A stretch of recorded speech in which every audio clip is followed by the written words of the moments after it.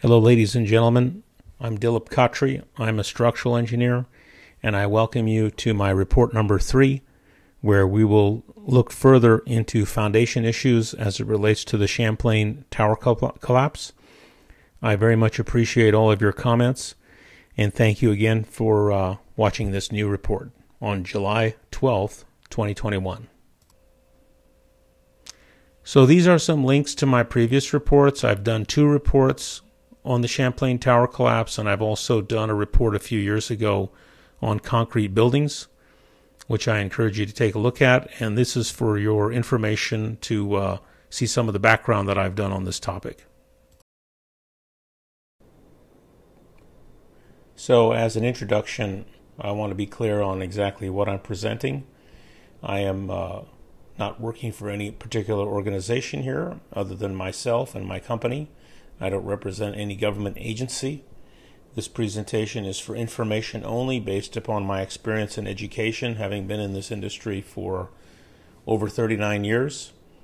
And I'm providing my field notes from my first site visit on this project on June 26th, 2021, clarifying this as report number 1, as there will be subsequent reports to follow. For report number 3, we continue on with where we started from report number 1.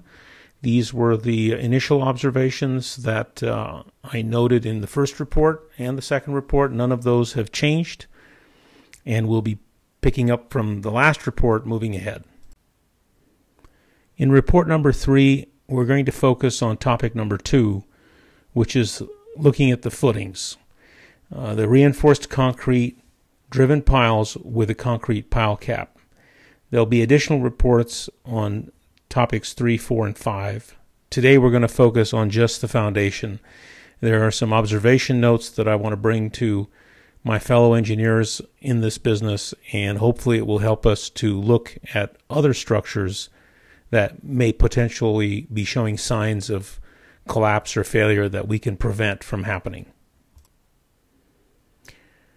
This is an excerpt from the as-built plans from the structural engineer for this project on the foundation design, and these are their notes. The foundation system being used here is a pile cap with driven piles that are driven into the ground, and I want to discuss this foundation system with some brevity and give you an understanding of how this system works.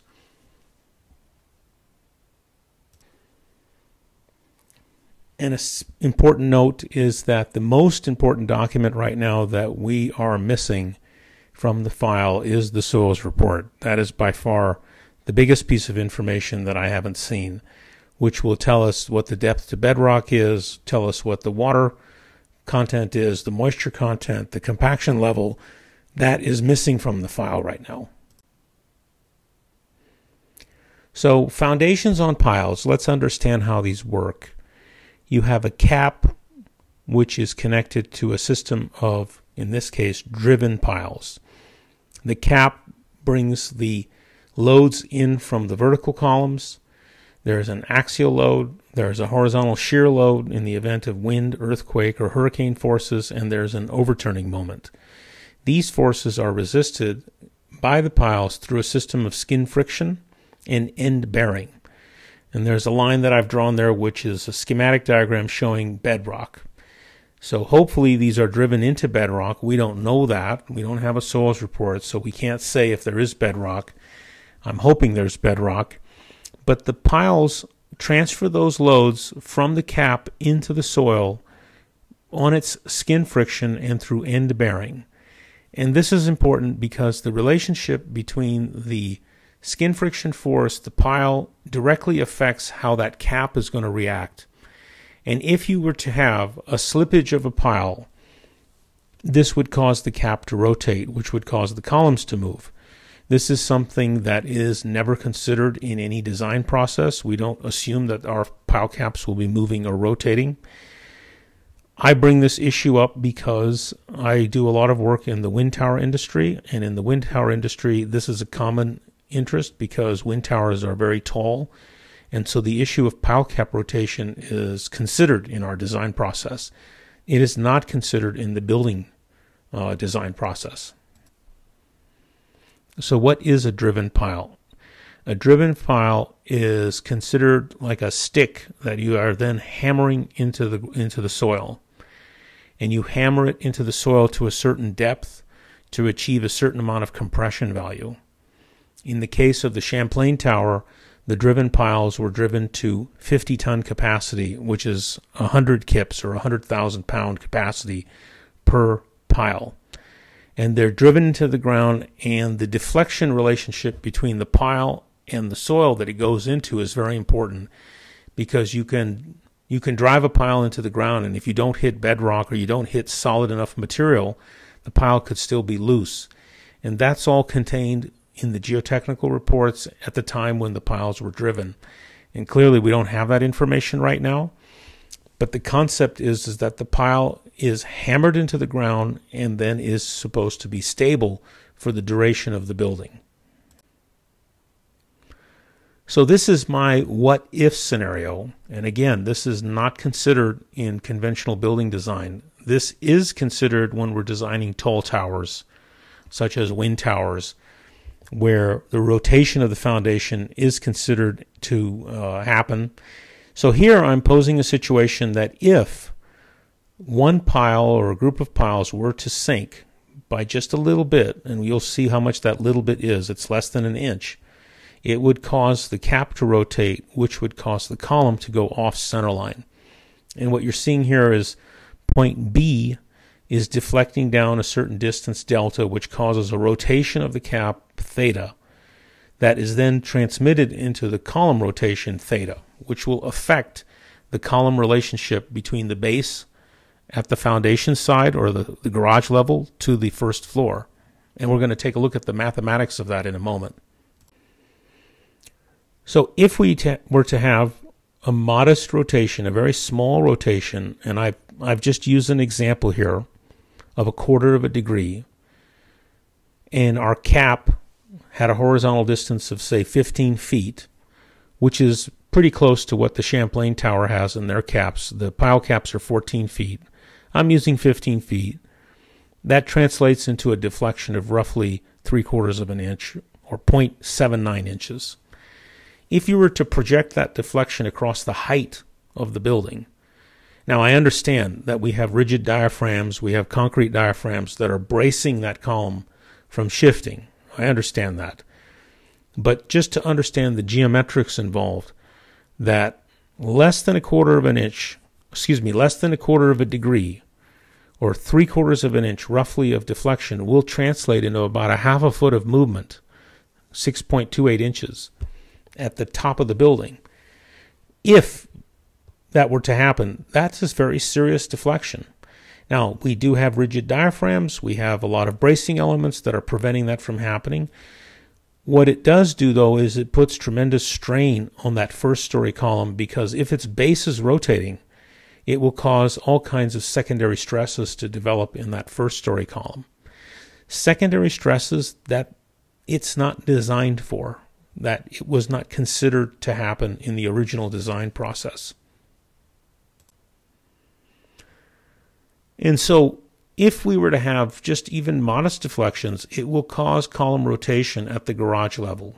It will cause distortion of the column on the first floor. It will aggravate P delta moments, which potentially lead to buckling and instability failure, and it will be weakening the upper story columns.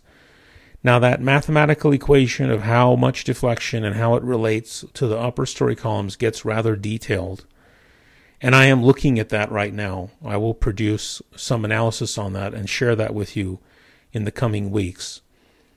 But this is a consideration that is not considered in conventional design and is potentially a very potentially strong root cause failure that could have happened. I'm not saying it did happen. I'm not saying it's definite because I don't have enough information. But I've done enough work in this industry on different types of tall structures that I can certainly consider this to be a potential contributing cause of collapse. And it's something that we need to look at as engineers that are working in this industry we do need to look at this on other existing buildings, because this is a point of failure that can be measured. This is a root cause that can be measured in the field, and we can document it, and we can potentially predict a collapse before it occurs. Because if a building is sinking non-uniformly and the caps are rotating, we can measure that using instrumentation, and then we can tell our clients whether or not their building is shifting. And so here I propose a system that we are currently using in my firm for clients to evaluate their existing buildings, and that is a system of structural monitoring to check the floor slab deflections. And I've shown a schematic diagram here which shows a high-rise building sitting on a subterranean parking structure, and we will, meaning my firm, will survey the slabs to see whether or not they are moving. We will do a full-scale survey and measure the relative deflections of that subterranean parking structure to see if it's shifting, to see if slabs are settling, and to see if they are level or are they rotating. And then part two is we will check the column alignments. The column alignments are very important. Obviously, if a column is not vertical or column is distorting, that's a cause for concern. Now, it could be that those columns were not aligned to begin with. No building is built perfectly straight and square. I understand that, and we have to accept that. But there are tolerance requirements. There are tolerances that we can check it against. And this is the area where I think we as structural engineers should be looking at this when we're called in to look at a building. How do we know whether or not that building is potentially in a collapse mode, may have already started to collapse and we haven't noticed it? This is an analytical procedure that we can do in the field to measure and see whether or not that building is moving. And I highly advise that we do this as part of our scope. So for this report number 3, what are my conclusions? Well, the first conclusion, which is very important, is that we still do not have the most important document now that's missing from the file. Is we don't have a soils report. We don't have any water measurements, moisture content measurements in the soil. We don't know the depth of bedrock. This is a huge missing piece of information, so we can't certainly make any definitive conclusions until that information is made public. We don't know the foundation cap settlement, but we know that it's a potential cause of failure. In the file that I examined that's publicly available, I didn't see any as-built measurements or continual structural monitoring measurements of the foundation. And this is essential for monitoring the performance of a high-rise building. This should be looked at on all buildings. So I highly advise that structural engineers should put together a monitoring program. It's essential for structural assessment. We should be looking at column alignments. We should be looking at slab deflections. And we should be taking these very seriously, because if they are outside of the envelope of performance criteria, this is a cause for concern and raises a red flag that we should then bring back to our owners and let them know, so that we don't have another Champlain Tower collapse ever again. So as always, I always thank my audience for listening to my thoughts. I appreciate your comments. I appreciate your likes and your thoughts, and there's more reports coming. And I welcome all contributions to the YouTube page and to the LinkedIn page, and we'll share more with you in the coming weeks. And I thank you again.